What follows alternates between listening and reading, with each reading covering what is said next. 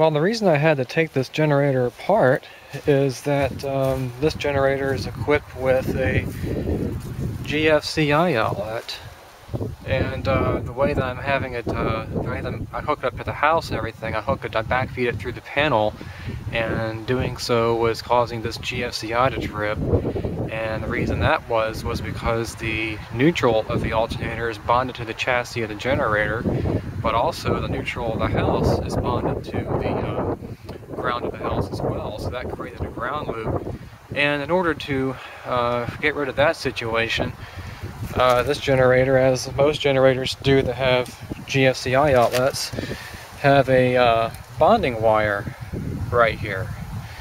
And so this is basically, I just stuck it on here just to show you where it goes, but you basically remove that, and now you've got a floating ground, which is just what you would need to hook up to a house.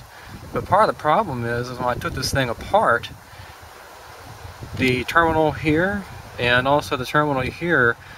was so loose, there was about an inch of space between there,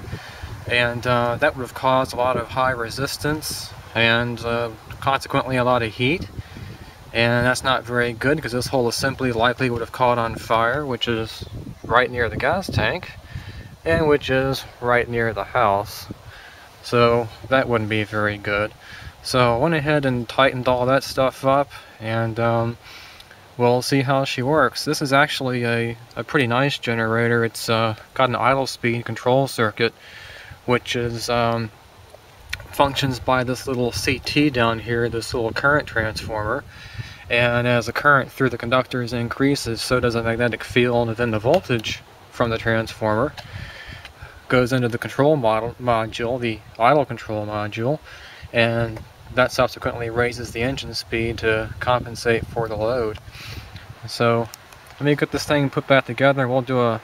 demonstration for it and also a little bit of a load test.